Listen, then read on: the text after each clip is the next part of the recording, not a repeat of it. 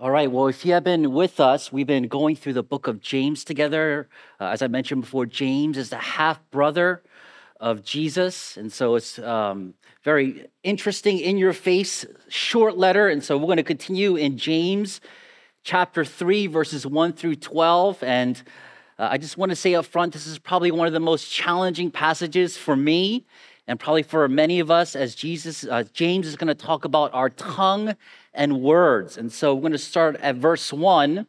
And James writes, "Not many of you should become teachers, my brothers, for you know that we who teach will be judged with greater strictness. For we all stumble in many ways, and if anyone does not stumble in what he says, he is a perfect man, able also to bridle his whole body. If we put bits into the mouth of horses so that they obey us, we guide their whole bodies as well. Look at the ships also. Though they are so large, are driven by strong winds, they are guided by a very small rudder wherever the will of the pilot directs. So also the tongue is a small member, yet it boasts of great things. How great a forest is set ablaze by such a small fire. And the tongue is a fire, a world of unrighteousness. The tongue is set among our members, staining the whole body, setting on fire the entire course of life, and set on fire by hell. For every kind of beast and bird, of reptile and sea creature can be tamed and has been tamed by mankind, but no human being can tame the tongue. It is a restless evil full of deadly poison. With it, we bless our Lord and Father, and with it, we curse people who are made in the likeness of God.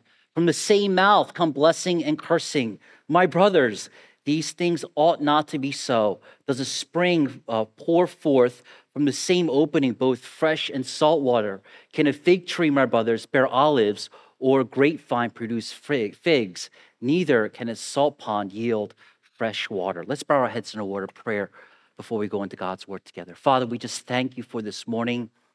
We thank you for the reminder of your grace, that once we were dead in our trespasses and sin, and yet because of your unrelenting love, that you give us life and hope beyond the grave. We pray once again for this nation as we have our elections coming up. We just really pray for your guidance and wisdom. Remind us, especially for those who are in Jesus Christ, that our citizenship ultimately is in heaven. And God, you are sovereign over nations. You are sovereign over this country. And so we do pray that we would do our due diligence to elect the right people that you put in our hearts. But we also do pray that whoever leads this country would lead it with godly wisdom, and that, God, you would impart them and just give them knowledge and direction that comes from you. And so, Lord, even as we go into your word, we pray that you will convict us, especially as we talk about our words. We pray that you would help us through the guidance of your Holy Spirit to not only change our words, but ultimately change our hearts, because that's what we need. And so we come under the authority of the Holy Spirit. We ask for your dependence during this time. In Jesus' name we pray. Amen. Well, a few years ago, after a Sunday service, a young lady came up to me, and she was asking me to pray for her because she recently lost her job. And she was sharing with me how she was anxious, but also really asking that I could pray for provision, as she had rent to pay and bills to pay. And so I prayed for her. And then a few weeks later after that, I asked her, or I just forgot, how are things going at your job? And it was one of those moments, as I spoke those words, I just instantly remembered that this young lady had just lost her job. And fortunately, she was gracious about it. And I share that this morning because I think all of us here in this room have had times where we regret saying something, or we lost control of the things we wanted to say, and it leads to very awkward and sometimes difficult situations. And in today's passage, as we just read, James is going to talk about the topic of our tongue, or specifically the words that we speak. When it comes to our words, I don't know if you knew this, but the average person speaks about 15,000 words per day. Now, in the same stat, it also said that women speak a little bit more than men. That averages about 1/5 of our lives speaking. If you put that in context, in a lifetime, we speak close to 1 billion words, 860 million to be exact. And if you were to kind of condense that down, that's an entire set of a 20-volume Oxford English Dictionary 15 times. My point is, we use a lot of words. We talk to ourselves. We talk to others. We communicate our thoughts and what we think constantly. We have digital platforms now where we communicate through text and other means. And through our communication, what James is saying is that we need wisdom. James is going to talk about the importance of wisdom when it comes to our words. Now, throughout the book of James, I've been saying that there is a difference between a profession of faith and how we possess our faith. Meaning that James, what he's writing about is that all of us here who have made a profession of faith, there's always a disconnect in how we live. And so he's trying to put those two together and saying, if you believe in Jesus Christ, it should reflect in our lives should reflect in very specific ways. If we remember, he talked about how we should view trials, how we should not only be hearers of the word, but to also be doers of the word. Last week, we talked about faith and works, how if our faith is authentic, it would be visible through our works. And today, I just want to boil this whole message down into one sentence, and it would be this, that authentic faith would show itself practically in the way that we use our words.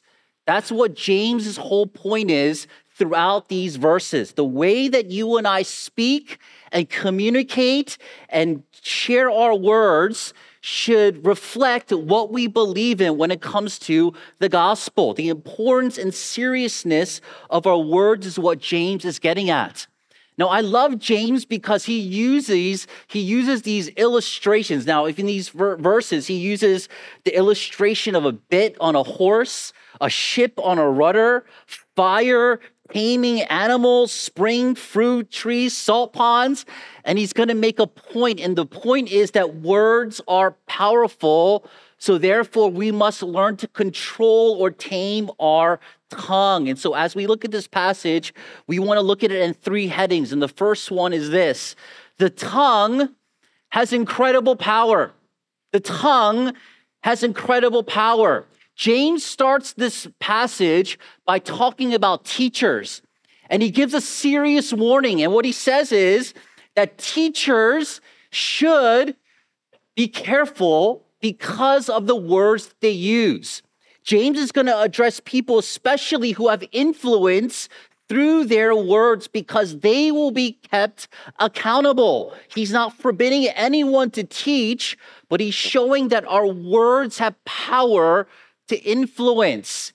It made me just think about my job and what I do every single Sunday, and it really helped me to come with the attitude of humility, because every single word that I say matters. But I just also want to say that all of us, to some degree, whether right now or later on in life, we will also be teachers in some kind of way. If you think about it, if you're a Christian parent, you will probably be a teacher to your children. Maybe some of us will be a small group leader or some kind of leader in some kind of way. You will also be in a position of leadership. If you are discipling someone, you are using your words to communicate. And so James's whole point is people of influence should be careful in the way that they use their words. Jesus also has a lot to say when it comes to our words. In Matthew chapter 12, verses 36 to 37, this is what he says: I tell you, on the day of judgment, people will give accounts for every careless word they speak. For by your words you will be justified, and by your words you will be condemned. What Jesus is saying, that every single word that you and I speak, we will have to give an account. Our words matter. That's what James is saying. And then he uses these 2 little punchy illustrations. First, he's going to talk about a bit on a horse. If you think about a horse can range between 800 to 2,000 pounds. And James's whole point is, if you think about a bit on a horse that goes around its mouth, with this small, tiny object, you have control over this massive animal. I went horseback riding one time in my life on my honeymoon, and it was astounding. Because if you control the bit, if you move it left and right, you can move this massive animal and direct it to where you want it to go. Then he uses the illustration of a ship. These ships are massive. And James is saying that ships are controlled by this small little rudder. And his point is that these massive, massive objects are controlled by something very small. And in the same way that James is saying, our tongue, which is a very small muscle, also controls our entire body. Our words are far more powerful than we think. If you think about the words in our life, we're spoken to our life, I believe that our words to this very day have shaped our couple things, our self-image and our identity. If you think about the words that have been spoken to us, all the words that have been compiled and been spoken to us, both positively and negatively, probably shape us today in some way or another. Think about words that have changed your life. Maybe words like, I love you, I'm proud of you, we want you. Maybe negative words like, you're not very good, we're going in a different direction, I want to break up with you. Your best relationships came through words, and your most strange relationships also came through words. And so James's whole point is that words are very powerful. The proverb writer in Proverbs 12:18 puts it like this: reckless words pierce like a sword, but the tongue of the wise brings healing. So words can either give life or it can take life. Words can either nourish or destroy. They can either help or to hurt.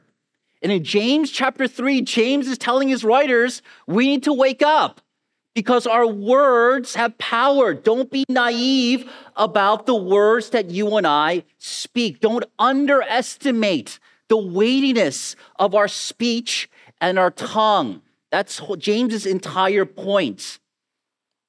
Greg Troxel, I believe that's how you say his name, in his commentary puts it like this. I love the way that he says this. He says, the eyes and ears are the gatekeepers of our hearts, and our tongues are our heart's ambassadors. What we have laid up in our hearts cannot stay there. What's inside of me cannot be kept inside me.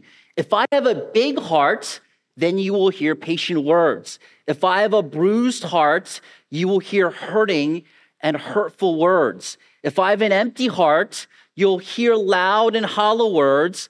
If I have a wise heart, you will hear sound words. Who we speak as people is much more visible to others than we may realize, and it is all displayed in the kinds of words we speak. And so I think all of us can agree that our words are powerful. Our words have influence, and that's why James says we ought to be careful in the words that we speak. Second, the tongue is nearly impossible to tame. The tongue is nearly impossible to tame. I'm going to read verses 5 and 6 for us again. James says, how great a forest is set ablaze by such a small fire. And the tongue is a fire, a world of unrighteousness. The tongue is set among our members, staining the whole body, setting on fire the whole course of life, and set on by fire by hell. And so James is going to continue with this illustration of the destructiveness of our tongue. And he gives this illustration of a fire.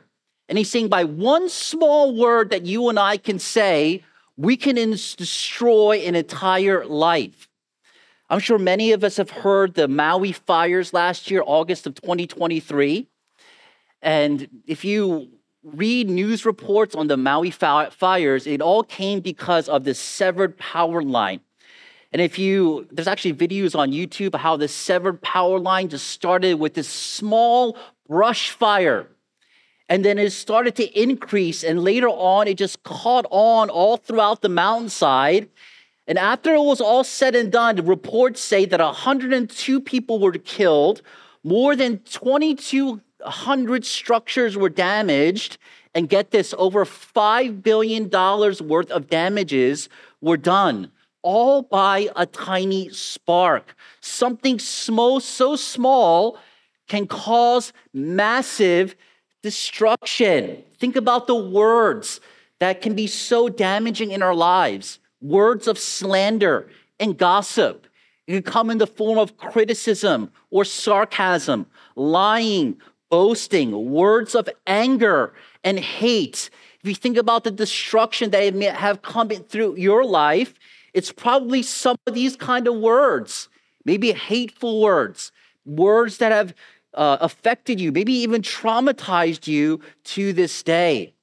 If you think about our relationships, think about the relationships that can either make or break through the power of words. Some of our friendships have been stained because of lying or maybe betrayal because words have been used in a specific way. Marriages have been destroyed or either made better through words. My wife and I have been doing a lot of premarital counseling. And one of the sections that we always go over is communication because words matter. Words either break or make a marriage. You think about families. Families can either come together or be estranged by the power of words. Communities are built or broken through words. Wrong words or hurtful words can destroy an entire church community. I believe that's one of the reasons why James is addressing the importance of words. Church division and splits come through words. Maybe even as I'm speaking this morning, some of us are thinking or maybe recalling words that have been said to us that are traumatizing even to this day. Even throughout this message, I was in a state of repentance of the words that I've spoken to my wife and my children and friends throughout the years. And so James is saying we ought to be careful. And then he continues on and he says that every single animal has been tamed, but no one can tame the tongue. Verse 7, for every kind of beast and birds, of reptiles and sea creatures can be tamed and has been tamed by mankind, but no human being can tame the tongue. It is a restless evil full of deadly poison. I love this analogy that James gives. He's saying every creature on this earth to some degree has been tamed, and yet the human tongue cannot be tamed. I did a quick YouTube search on tamed animals this past week. It is astounding the kind of animals that humans have tamed. Cobras can swing and dance to music. I'm sure we've seen this. There was this one lion trainer who put his entire head in the mouth of a lion. Now, I don't know why what would cause him to do something like this, but I just saw this imagery of this lion tamer training this lion. Killer whales can swim with children today, and I can go on and on and on about all the tamed animals that you and I see almost on a day-to-day basis. I think the greatest example of this last year. I was able to go to a football game in Philadelphia. And right before the start of the game, they released this eagle. I believe I have a picture of it, if you could show this picture. I don't know if you could see this picture. But this eagle is named Independence, obviously for the city of Philadelphia. And right before the game, this eagle was let go at the very top of the stadium, right where the broadcaster's booth is. And it was amazing because this eagle flew around this entire stadium with thousands and thousands of people and eventually landed on the arm of its trainer. It was astounding because out of all the thousands of people that this eagle was flying over, it was able to find its trainer. I share this again because every beast is tamed. But James is saying no one can tame the human tongue. In verses 8, he goes on and he says, the tongue is a world of unrighteousness filled with poison. It is a restless evil. What he's saying is that through our words, if we're not careful, it's filled with unrighteousness, deadly poison. It has the power to kill. I also want to address this morning not only the words that we physically speak, but we live in a digital age. And with that, what that means is we can publish or write about anyone or anything anonymously through Twitter or X or whatever digital platform you may use. You could curse people out, send antagonistic messages. You can provoke hostility. You can just say your thoughts in whatever way that you want. We call trolling these days, another way to put it, it's slander. It's another form of slander. And so not only the physical words that we speak, but the way that we communicate also has consequences. Just think about your own life. I was thinking about this past week. Imagine if someone recorded every single word that you spoke throughout this week. I don't know about you, but there will be moments where I would be very ashamed or regretful because of the words that sometimes come out of my mouth. What if throughout a week someone cuts you off in traffic? Or that fight that you get into with your spouse, your parent, your significant other? Maybe the whisper of words that you say under your breath about your boss or your coworker, and it comes out in all different ways. It could be hateful comments, bursts of anger, degrading comments. Maybe it's an inappropriate lust that we verbalize. And if we're honest, we can be very embarrassed by some of the words that have come out of our mouths. And James is saying, because our tongues are untamable, which leads us to number 3. The tongue reveals the depravity of our hearts. The tongue reveals the depravity of our hearts. Again, I'm going to read verses 9 and on. James says, with it, which is our tongue, we bless our Lord and Father. And with it, we curse people who are made in the likeness of God. From the same mouth come blessing and cursing. My brothers, these things ought not be so. Does a spring pour forth from the same opening both fresh and salt water? Can a fig tree, my brothers, bear olives, or a grapevine produce figs? Neither can a salt pond yield fresh water. As James ends this passage, what he's saying is the words that we speak are a single best indicator of what's really in our hearts. Our words are like a gauge to what's going on in our hearts. And he uses this illustration of fruit. He's saying a plant that's planted will yield or produce the fruit that the plant is. So obviously, for example, if you plant an apple tree, it will, according to its nature, produce apples. You can't produce oranges on an apple tree.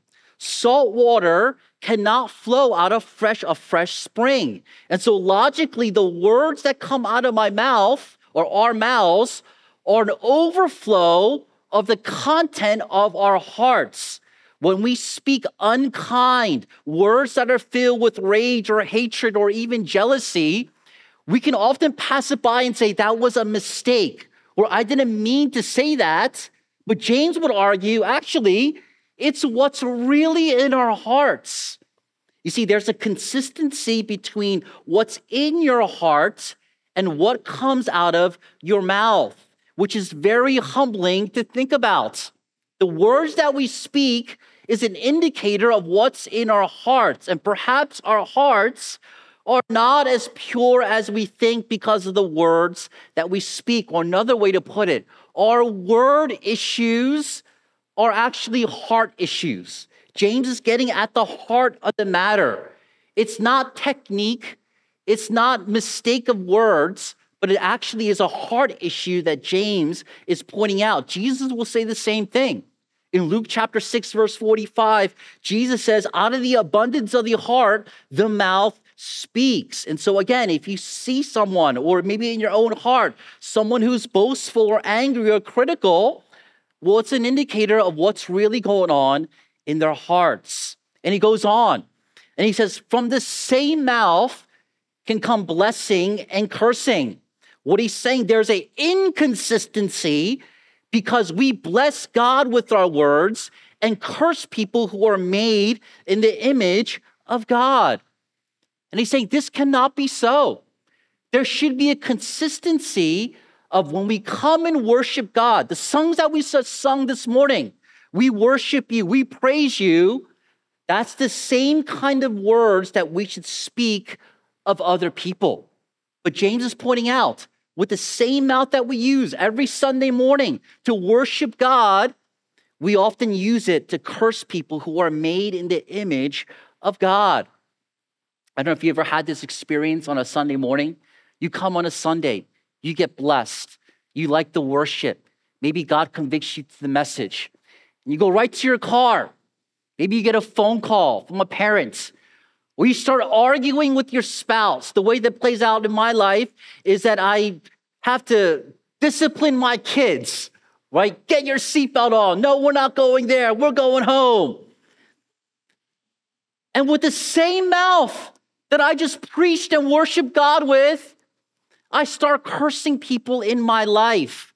And James is saying, how can this be? This ought not be so. It's a big deal. We should not excuse the way that we use our words. The battle for our words is actually a battle for our hearts. So I want to say this. Our words are a lordship issue. If Jesus has lordship over my heart and my life, it will reflect in the way that I speak towards others. Every aspect of my life is under the authority of Jesus. Again, my finances, my body, the way that I go about making decisions is all under the authority of Jesus, which also includes my words. So we need to ask ourselves, if we don't ever use words of grace and mercy and love, if our words never extend forgiveness to others, then I just want to ask us, have we really experienced the gospel? Again, the whole point of James is that, do you know the gospel? Because if you do, it will show by your works. And in this passage, James is saying, if our words reflect anything other than grace, mercy, forgiveness, then it goes back to maybe your religion is not that real. Maybe the gospel really hasn't affected you or gone deep into your heart. I love what Paul Tripp says, famous pastor and author. He says this, words belong to the Lord. What this means is that whenever you take words as belonging to you, your words lose their shelter from difficulty. You have never spoken a word that belongs to you because words belong to the Lord. We think that words are not that important because we think of words as little utilitarian tools for making our lives easier and more efficient when they are actually a powerful gift given by communicating God for its divine purpose. As we close, let me just leave us with some very practical bits of application. When it comes to our words, I first want to start off by saying, commit your speech that honors God and builds others up. May our words be committed so that it honors God and builds others up. Paul says in Ephesians 4:29, do not let any unwholesome talk come out of your mouths, but only what is helpful for building others up according to their needs. We are called to use our words to bless Jesus and to build up others. And so as we think about our speech, a couple questions that came to mind. Are my words honoring to the Lord? Are my words honoring to the Lord? Second, do the words that I use bring life and build others up. Now, it doesn't mean that we are never called to speak hard truth. It doesn't mean that we're never called to rebuke others. That's not what James is getting at. But I believe the trajectory of our words should build others up, and it should be one that honors God.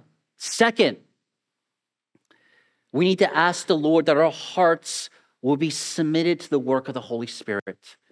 We need to ask the Lord that our hearts would be submitted to the work of the Holy Spirit.